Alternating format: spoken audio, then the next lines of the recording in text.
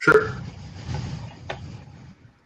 Okay, so again, if you have any questions about email marketing or how we can help you out, please go ahead. You may know us from, you took one of our Udemy courses on email marketing, or you found us through the Warrior Forum from one of our past products. Between us, I think we have about 20-something products out that we sell on Warrior Plus, and then now through our own funnels with I Am Rebels. That's Mark in the top screen. Mark is our sales copy expert. If you've bought a product in the last couple of years in the make money online space or internet marketing space from a website like JVZoo or Warrior Plus, chances are that Mark had a hand in creating that sales copy. And now he also does weekly emails, not only for ourselves, but for multiple six-figure marketers who outsource the email, write their daily emails and voice to Mark. Brian is by way of US living in Cambodia. Brian focuses on paid advertising, pixel retargeting, and offline clients. So he works with a lot of NGOs, national or non-governmental organizations in Cambodia. It handles their marketing, as well as Fortune 500 companies who don't have a foothold in Southeast Asia, but need someone who knows the climate and can market over there. And then I started out 4 years ago online building solo ad lists, so freebie list building, you know, when you exchange a gift for somebody to opt into your list, and then you try to convert them into buyers. Back then, we used to focus on size and scale when you do freebie list building, so you'd want to get up to 10,000, 20,000 people on your list. And now, much more focus on smaller list building, the quality over quantity. Did I miss anything, guys? No, sounds good. I think you got it covered. Yeah, we got some questions got sent in. Remember, we do these every Thursday morning. We got a few questions sent in, but if you have any questions about email marketing, it's such a broad topic that it's hard to really pinpoint in on one thing. So if you have something specific, please go ahead and ask.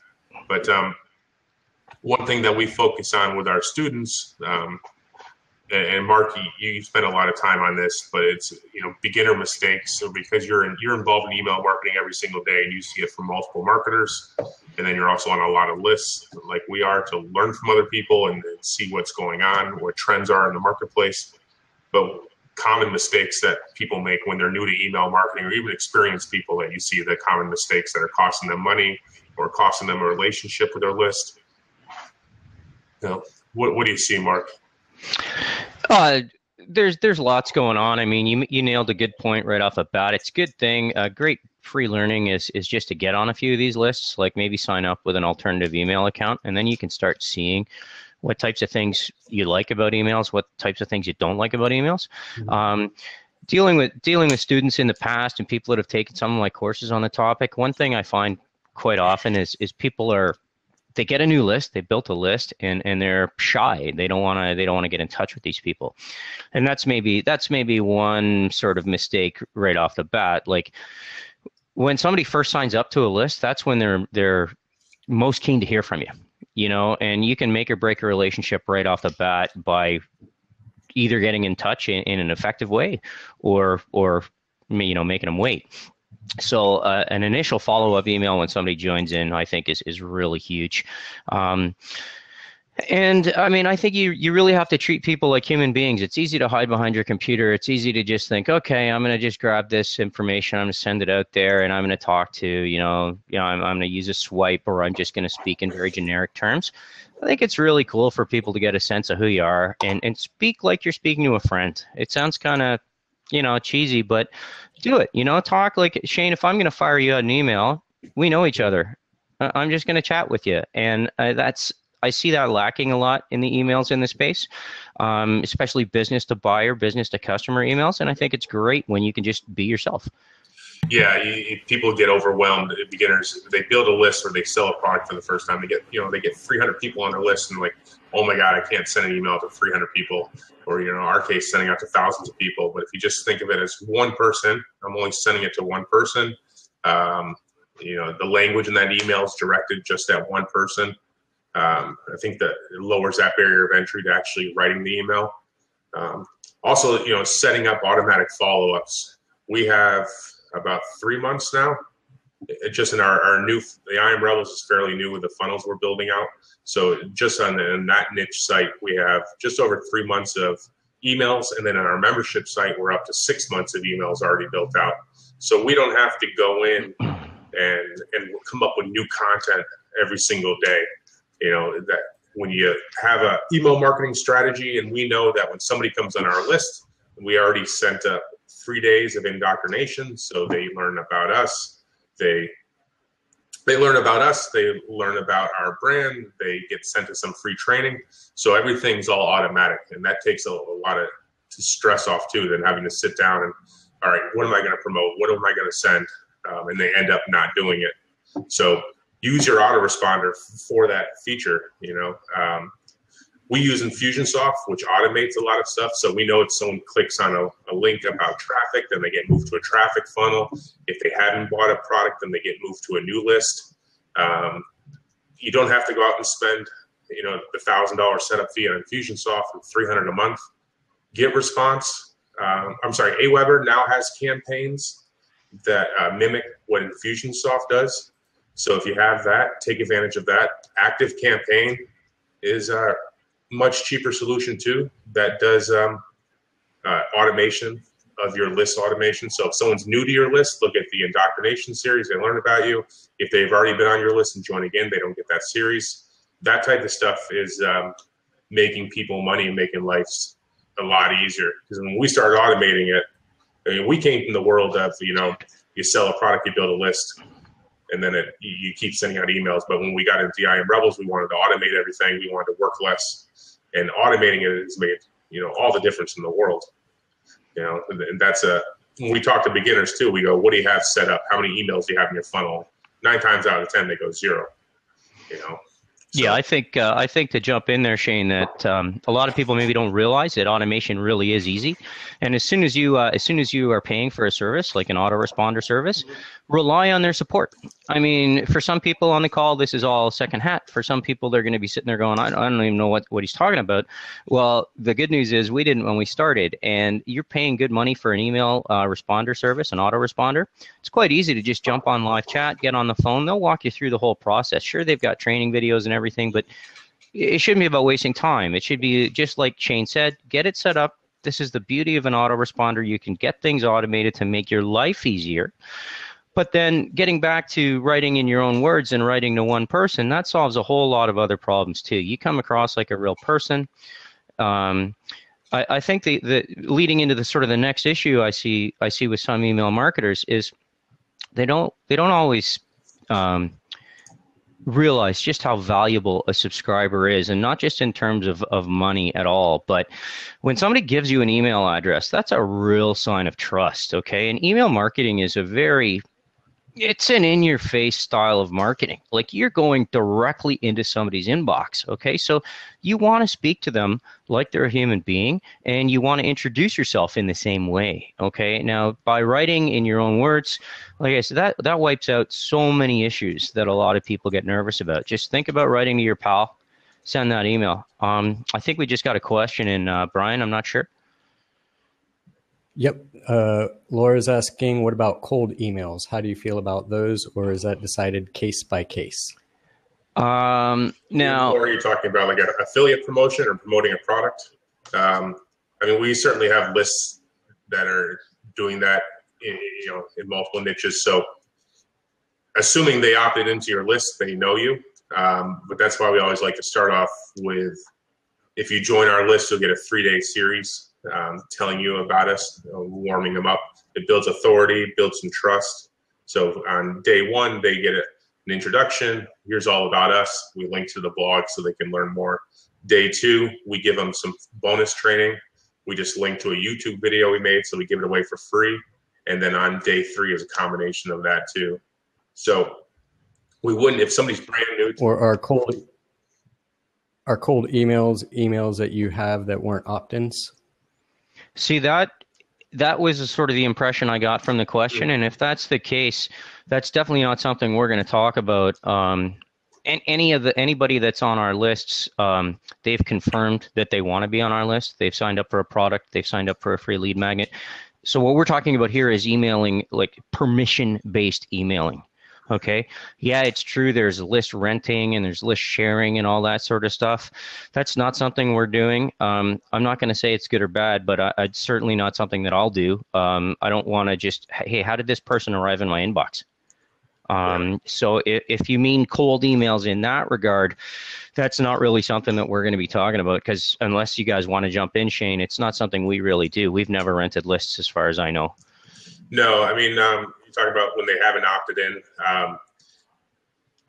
We use, of course, there's affiliates. So affiliates have a relationship with their list, and then they email out one of our products. So there's a trust level there that when they join your list, you say somebody told me about it. But when they haven't opted in, then we do stuff like content marketing, where we're adding opt-in forms on our blog. Even stuff like Blabs here help grow our list. Selling products and having affiliates drive traffic to it, so then they can join our list. But I've tested out in offline marketing. Are you in offline marketing, Laura? Because that's more popular for buying lists. I've done that in the past when we had an SMS company, a text message marketing company. We had that for about 5 years, and we tested buying lists from list brokers. Because they have the permission to mail, but the rates, the opt-in rate was extremely low, because people don't know, they're getting hit over the head with a different offer every day from different companies. They're not well qualified leads, so the cost wasn't really go. Let me see here. Thanks for clarifying, Laura. If you have people in my contacts or social media, send them an email and we'll join my list. Through social media, what if I send them an email, I send them to join my list or offer a free product that requires them to opt in? Yeah, with social media, of course. People you already are connected to, how would you get their emails? You would request it through Facebook or through social media? Yeah, on social media, Brian is our expert for building our list through Facebook. So we have opt-in forms on Facebook. We run ads on Facebook. To retarget them that way. But as far as someone that if I just had their email contact in my email inbox from a Google Circle or something like that, then we would still drive traffic to an opt-in page. We wouldn't add those. If you start adding those people to your autoresponder, and then you'll get spam complaints, and then you'll get high unsubscribes the first time you mail them, and that's going to red flag an AWeber Get Response. They can close your account. We know multiple people that had their accounts closed down by scraping emails or adding their social media contacts into their email. So if they used to have software that could scrape emails off of social media, but that's actually illegal. You're not allowed to do that. Yeah. And I think the only time that you could ever do this, where you send someone an email asking for their business, is if you're an individual with a specific service for a specific business, and then you write a personalized email to that business offering your service, then something like that is okay. But I think if you're trying to hit people up to buy specific products or something like that, then one-on-one you can do it, Laura. Of course, we all get emails like that from SEO companies or offline marketing companies. You can do it on a one-on-one basis if you have. Obviously, if you're doing it individually, you can't do hundreds at a time, so you're not going to raise any red flags. You do have to have to stay 100% CAN spam compliant, you have to have an address and phone number on there. So if you're doing it on an individual basis, that's fine. The person probably already knows you. Just the conversion rate is very low. It depends, of course, what you're selling, what the price point is, if it's worth your time. But, we always give them. I've tried it in the past, and it takes a lot of time. And unless you're selling something that's going to have a high conversion, it's not really worth it. You'd have to have a very high ticket offer, or something that you're going to make a lot off of to make it worth how much time you're going to put into it. Yeah. So you just weigh that out, Laura. What your time value is and what the conversions are. Let's go into some other stuff here. Other mistakes we see being made. getting hung up on stats. People always talk about stats, of course. What are your stats? What are your opens? What are your click-through rates? What are your unsubscribes? Especially beginners, they waste so much time poring over each individual line. What do you think people should be paying attention to there, Mark? Because you deal with a lot of email marketers. I think more so engagement. So like, I'm not as concerned on an open rate. We were talking about this just before, actually, that a lot of people can take action on an email by clicking on a link, going to see your content, or even whatever you're suggesting, without technically even opening the email. Depending on the email client they use. So I want to look at click-through rate more than anything, but I also like to, I strongly encourage clients, especially with lists that they maybe have let go stale, to get some engagement going and to ask some specific questions and ask for some feedback, and then, reply to those emails and get those conversations going. Mm-hmm. That type of engagement increases, your goodwill and definitely your long-term deliverability rates. Okay, so that type of engagement I think is huge. Like I said, I'm not going to get hung up on open rates. I'm just not. I'm just going to try to connect with as many people as I can and see that I stand out in the inbox, or you as an emails marketer stands out in the inbox. Yeah. The only metric I look at is, am I making sales from my email list? When I email out my list, am I getting a click-throughs and engagement on where I'm sending them? And then when I send out a feedback email, am I getting replies? Is my list alive? Exactly. Lori, you're kind of the opposite of us. You say, you have a massive social media presence and you're way behind an email. We have a massive email presence, and then our strategy is to build out our social media. So, you can certainly use your social media to drive traffic to email opt-ins. You can put opt-in forms right in Facebook, or just a simple link to a landing page to give away something and grow them from there. But you have an audience already on one platform. So yeah, we could all do better. There's just not enough time in a day.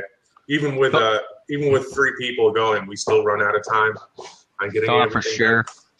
But yeah. Laura, like, if you've got that great social marketing following, or building a great following there, a natural, if you don't already have one, as a blog, because you've got followers that are obviously interested in what you have to say and your content, and you can direct them to a blog anytime you want, and that homepage of your blog is going to have an opt-in, to your newsletter or to whatever that's going to get them onto your list, and that's how you start building out from there. That's something that we do a lot. It's tried and proven. And these tend to be very quality subscribers because they've already shown an interest in what you've got going on in the first place.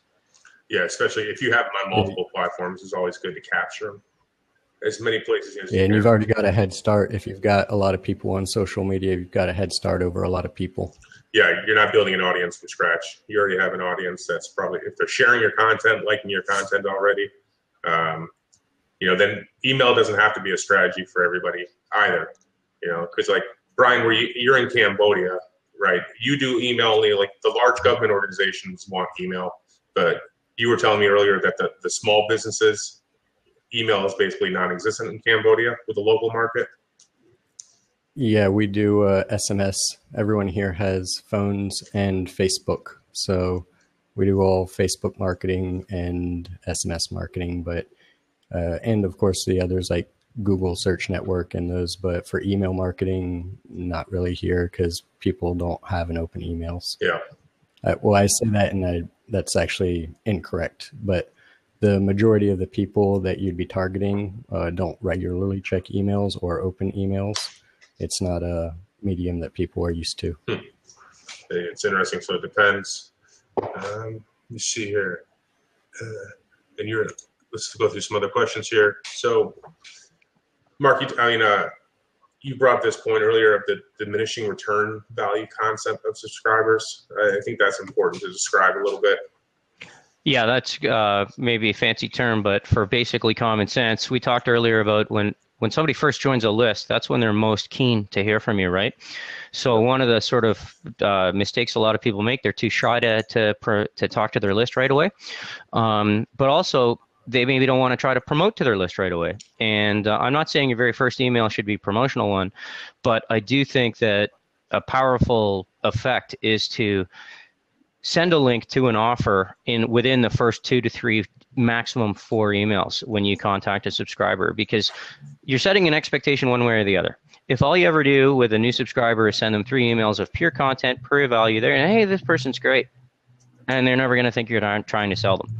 When you go ahead and actually, and let's not say trying to sell, but how about recommending, suggesting. When you send that link and say, hey, I just checked this out, I think it's awesome and it might help your business, have a look, then you set an expectation. And people are like, okay, this person, they're not stupid, they're in this to make money too, but maybe what they're suggesting makes sense. What I mean by diminishing returns is, I think there's a lifetime value on every subscriber that you have. Over time, let's face it, anybody listening, anybody participating right now, however many lists you're on, you open up early, you open up frequently on a new list. Then over time, you just start deleting those emails, or you don't pay attention as much, right? And so we want to jump on and provide as much value and get engaged with as many subscribers as early on when they sign up to our list as we can. Yeah, and then promoting a product doesn't mean that you're not providing value. I've been happy to buy many products online. When you find the perfect product that can help solve those people's niche problems, I get thank yous back. And at the same point, if you send a product that you haven't checked out first, doesn't match your list, you're going to get unsubscribes, and people are going to send you back hate mail, which is you don't want. So it's important to, especially beginners see this a lot. They see, I don't want to sell, but if you found a product that can help solve their problem, if you found a problem that addresses the reason they joined your list, that's helpful to them, and your conversions go up, your lists last longer, people want to keep seeing what you're going to provide, what type of content. So matching your promotions to the reason they joined the list is a big one. I'm sure we've all joined lists more. We've all joined lists before, and then they start sending stuff that's not even related to the reason that you joined. So those people are just trying to make money off you and not add any value. See, Kevin has a question here. The initial contact emails go out to new subs, go out over the autoresponder, or is it personal and manually sent? Kevin, we have those already automatically loaded, so that they go out on, they get a welcome email when they join on day 0, and then with the follow-up sequences, depending on what autoresponder you're using, to day 1, 2, and 3, that they get those personalized. And you can personalize it if you ask for the name when they opt in. It depends on our list whether or not we ask for the name on opt-in. Asking for the name tends to lower your conversion rate, but then we make more sales on the back end by having that name. So it depends on what type of your market you're in, what the average list life is in that niche. But you can never go wrong by automating it out. And then now that we have our framework and our structure built up, then Mark goes in every week and looks at points where are we getting big drop off on opens, where are we getting high on subscribes, where have the sales died out, and then we can keep making adjustments and swapping out emails and changing the copy, or scrapping it all together. So let's go through a couple of the questions here. List maintenance is something that you hear a lot about. Does it matter? I mean, of course, everybody kind of analysis taught. In our email marketing Udemy course, Kevin, it's spoken about. And if you don't have that one yet, that deep analysis. No, we just kind of, as part of our list maintenance, we do that. When we go through, we remove people who haven't clicked and haven't opened a message in 60 days, we remove them. That's just kind of the stuff where we just go through our funnels and look at the open rates and stuff. You'll get all that data if you're using, no matter what autoresponder you're using. So if we see big drops, if we're getting 20%, 20%, 20%, then all of a sudden our open rates drop to 10%, then we go in and try to find out why. I don't believe we've specifically addressed that in any courses. But cleaning out your list. So you pay for subscribers that are on your list, and especially Aweber and GetResponse. Every time you bump up a new level in subscriber base, they charge you more money. So that's when you want to go in and we clean out people who have not opened and have not clicked. And Mark brought up that point that people can still click your email without opening it in some previewers. And there's two things you can do here. If you have a huge list and it's 500-600 people, you can move them, take that list and move it to a second autoresponder. If you're using Aweber, move it to get response, and then you'll get more opens because of the delivery rates not going through on one autoresponder. It may go through on the other one. So if you have, if you're in a niche with real valuable content and stuff to sell, that's something you can try to salvage that list. Not a lot of people do that, but if you have the time and are willing to test, it's worth it. What else here? Anything else, Mark, you do for list maintenance? Going back to the comment earlier about stats, is I just don't worry about it that much. Like we got bigger fish to fry, unless you're getting to the point where you're going to get to, say, over 10,000 and your costs are really going to escalate, then you might want to go in and clean it up, and trim it down a little bit. Mm-hmm. If your bounce rates are getting really high, these types of things, those are red flags. That's a little bit technical. It's a little bit advanced, but that's when to deal with it. If you have a modest sized list, my advice is just leave it be. Just focus on writing good email, and focus on a few things that I get questions on a lot is, how often do we send? Okay, I think that's one thing that people really struggle with is, how often do I email my list? Well, a lot of it depends on the niche you're in. And there's no right or wrong. In some internet marketing circles, it's fairly common to email almost every day, 5-6 days a week. Mm-hmm. And if, say, you're an offline business, a consulting company, I always use the example of a gym with a subscriber list. You might be okay to get in touch with them once a week, once every 10 days, as long as they can remember who you are and you've got something valuable to share with them. The takeaway for frequency is I like variety. So I'll send out something 3 times one week and then 5 times the next week and then just a couple times the next week. And this just really helps you stand out a little bit more in the inbox. They don't come home after 2 days of being away, check their email account and see your name in the inbox 12 times in a row. All right. That's just auto delete. Okay. Yeah, it's important. You don't want those big gaps either. You don't want to go from being off for a month and then emailing once, twice a day. There's people that do email. I mean, we see people that email multiple times a day for stuff, but they're also able to bring, replace all the unsubscribes. But that's not really a game we want to get into, a hamster wheel game where we're trying to massive unsubscribes at our email and bringing on massive people. Yeah, but Kevin, like you mentioned there in the chat, having that skill so you can find those drop-offs and those maintenance, you're just increasing the lifetime value of the customer. And then once you can increase that lifetime value, then you can start spending more on paid traffic. So if this X amounts to come out the back end and you can increase it, now you can increase your audiences on Facebook and advertising and start spending more per lead.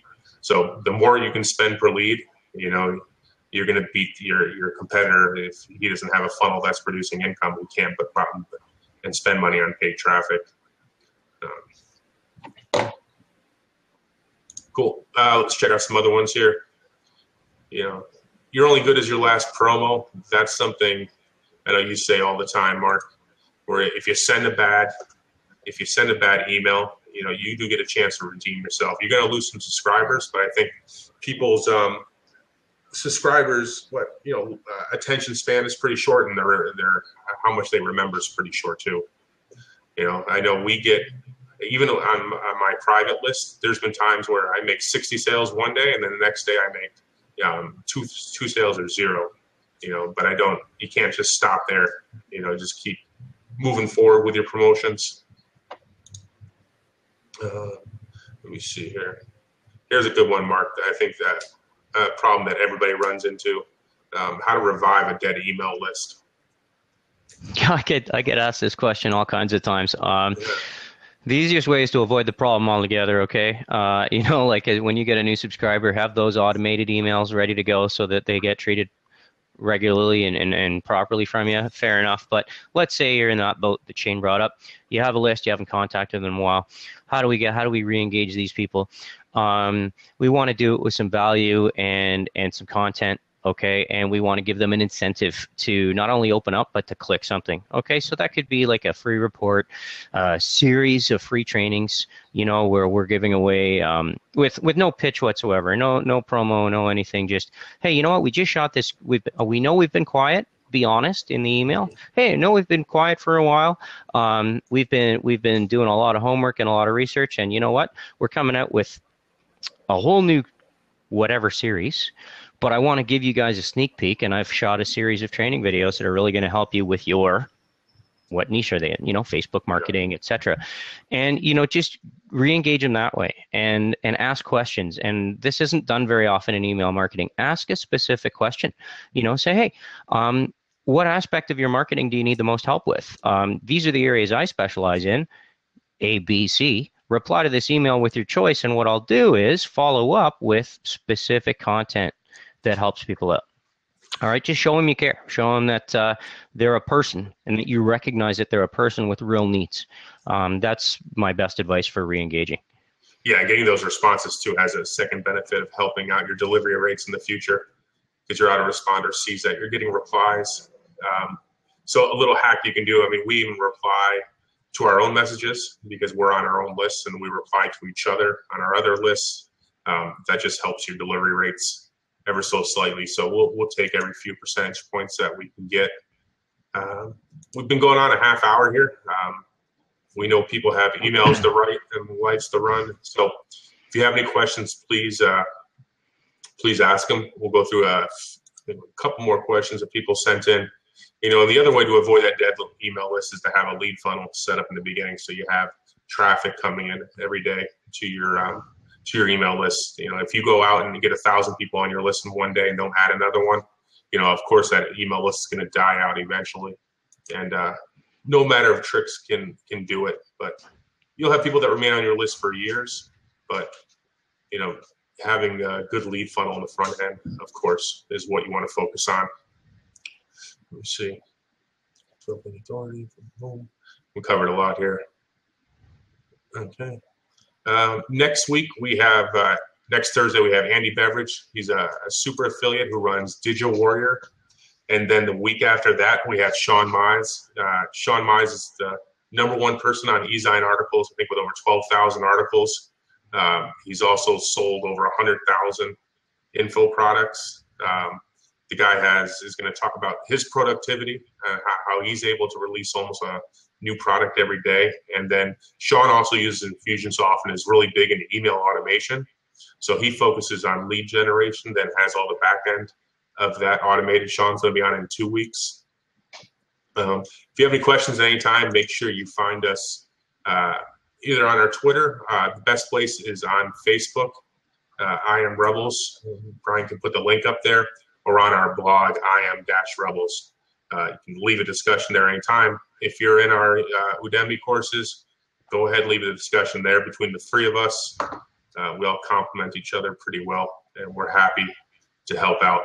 But if there's any more questions, we'll shut it down. Let me put the link up to our blog. It's a good place for more info. Brian put up the stuff about the email marketing on our blog. Facebook is a great place to find us. You can drop us a message there. If you have any specific questions or want us to look over anything in your email marketing, we're happy to do that. Yeah, you're welcome, Kevin. Yeah, if you need any help setting that up, just hit us up on our website or on the contact form or on Facebook or Udemy. We're happy to look at stuff. Don't mind at all. But that's it. We'll jump on. We'll see you guys next week. Andy Beveridge, he is a product creator. He has a website, Digital Warrior, and we're going to go over how to build a buyer's list and get traffic and convert subscribers into buyers. And then Sean Mize the week after that. So thanks very much. Hope you had fun, and then we will pop up the replays on the blog and on the YouTube channel. All right. See you guys. All right. Thanks for joining us.